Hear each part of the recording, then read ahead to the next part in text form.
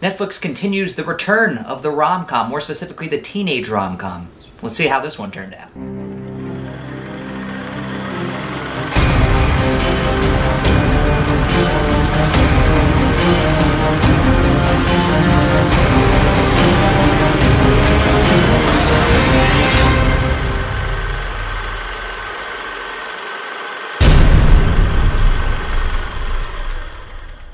Okay, so The Perfect Date. Now, like I said in my intro to this video, Netflix has played a huge part in kind of bringing back the rom-com, bringing back that romantic comedy that we've all come to know and love, you know, with all the predictable beats and cheesy one-liners, all that fun stuff, and I've been totally for it because they've actually come out with some really good romantic comedies. You know, they've come out with films like Set It Up, To All the Boys I've Loved Before, Sierra Burgess is a Loser, The Kissing Booth, just very cute teen romantic comedies. They've had a lot of these really teenage rom-com hits hit their platform, and The Perfect Date is definitely one that fits perfectly in their lineup. And another rom-com that stars Noah Centineo, who's been their kind of like go-to rom-com male lead, who essentially is a young Mark Ruffalo to a scary degree. Between his looks and his voice, it's uncanny. Now, in The Perfect Date, Centineo plays a high school student who's trying to get into Yale, but he doesn't really have the money to get in, so he has to try to find a way to kind of financially support himself so that when he does apply and if he does get in, that he can actually go there. And then one day he offers to take a fellow high schooler's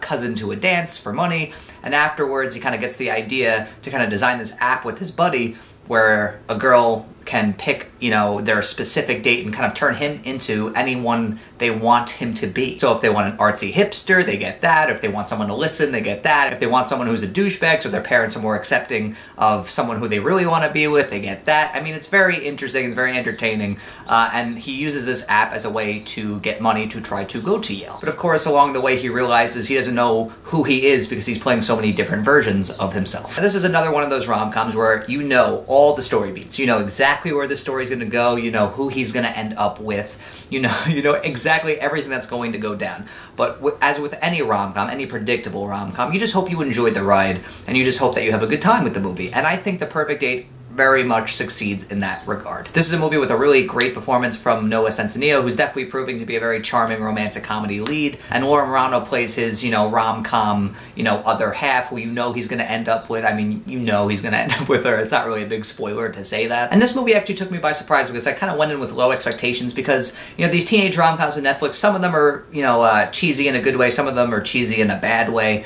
and a few of them are able to walk that line really nicely, and I think that this one is definitely more witty than the past ones that they've come out with. I think the script is solid. I think there's some really good banter, especially between Centineo and Marano. Those two have really good chemistry together and they make for a good rom-com pair. Yes, those two have really good chemistry, but what I really loved that this movie explored, and it explored it in a really nice way, was how when you're playing so many different versions of yourself, you kind of lose who you are, and it's very hard to discover who you really are when you're pretending to be someone that you're not. And yeah, that's a story we've definitely seen handled before in some good movies, some really bad ones, but I really do like the way it was handled here because, you know, this is someone who at the, you know, the outset of the movie really didn't know who he is. He's trying to write a, you know, a college admissions letter kind of telling them who he is and why he wants to be going to their school. And he can't really put his thoughts into words because he really doesn't know who he is. But by the end of the film, you believe that he kind of figured out who that is and who he is at his core. And you believe it and you buy it. And Centineo definitely kind of nails that arc. And the movie's just very fluffy. It's very entertaining. It's a very, very easy watch. I mean, this is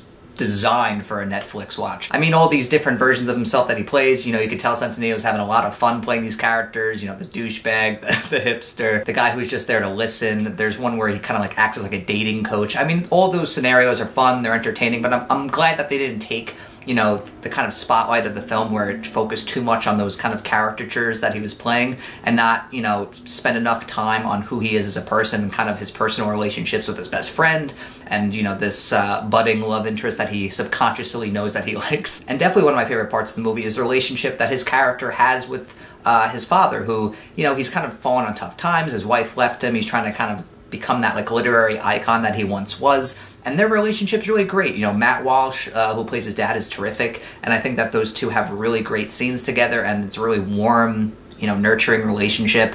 And, you know, those scenes kind of feel like a nice warm hug, and you really buy that relationship. And I think that those two are great together, and it's one of my favorite parts of the movie. As for flaws, with any rom-com, it's extremely predictable. I mean, you can call these story beats coming from a mile away. Though I will say there's one swerve toward the end of the film that I really enjoyed because it was a nice way of kind of flipping your expectations of the typical romantic comedy, and I really enjoyed that. I won't say what it is exactly, but when it happened, I was really pleasantly surprised, and I was like cheering for the movie. I was like, good for you, way to make that move. But yes, it's very predictable. There are some jokes that don't quite work, but I really do like this movie. I think it's a nice, fluffy, entertaining, you know, very easy watch. I think it's got a really kind of fun, witty script. I think it's got some great performances, some really good chemistry between our two leads, and it's just a good time. If you've been a fan of this kind of romantic comedy renaissance on Netflix, or the teenage romantic comedy renaissance that they've been kind of stirring up, I think you'll definitely enjoy this one. But in the end, I'm going to give The Perfect Date, I'm going to give this movie a